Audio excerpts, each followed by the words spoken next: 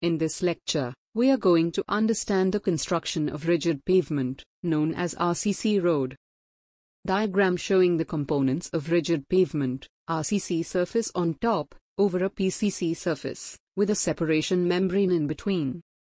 The benefits of constructing a RCC pavement is that they are longer lasting than compared to flexible pavement, a bitumen road. The RCC road has better flexural strength, due to which there is lesser deflection, less waterlogging, so that less maintenance required. Pavement will not affected in case of automobile fuel spillage. Structural design of a rigid pavement is based upon slab action. The top course is reinforced concrete. This helps to distribute the load in a larger area.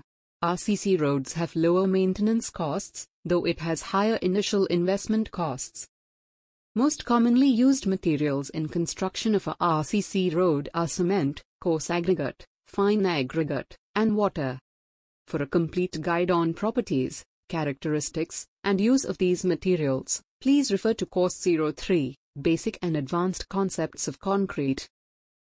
Cement is a substance that sets and hardens independently, and can bind other materials together.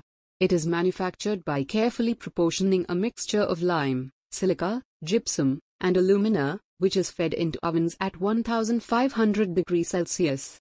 The mixture forms clinker, which is then ground to fineness. Aggregates consists of sand, gravel, and stones, either crushed or uncrushed, or a suitable combination of them. They should be strong, hard, dense, durable, and free from injurious amount of alkalis. They should comply with Indian Standard Code 383. Water to be used should be free from acids, alkalis, organic matter, and oils. Water wastage should be minimized. Ensure water is not wasted for cleaning machinery and equipment. Also, ensure proper leak-proof plumbing systems are in use. Base course, commonly called WBM or WMM layer, is the layer directly below the PCC layer. Its primary function is load distribution and support the cement concrete layers. Sub-base course is the layer under the base layer, commonly made from compacted yellow soil, used to improve soil conditions. Refer to Lecture 33.03 for detailed guide. Construction of rigid pavement. Separation membrane is a plastic sheet spread over top or bottom of PCC layer. It is HDP or LDP sheet, with thickness ranging from 200 micron to 1 mm, depending upon requirements. Ensure that it does not tear while placing and pouring the concrete. The laying shall be done with overlapping from the ends. It prevents hydrostatic pressure and water loss from concrete. It also helps for anti-termite in case of grade floor. The leveling course in rigid pavement is PCC. The PCC layer is provided to get an even and hard strata for concrete placing.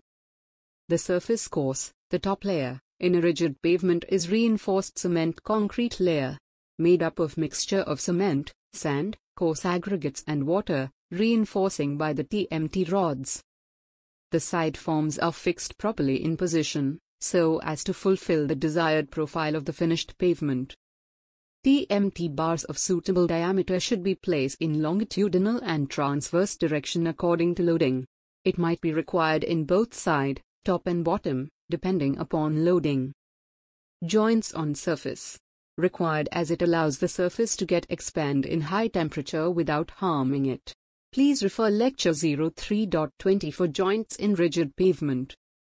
Then the concrete is poured in forms by manually or mechanically.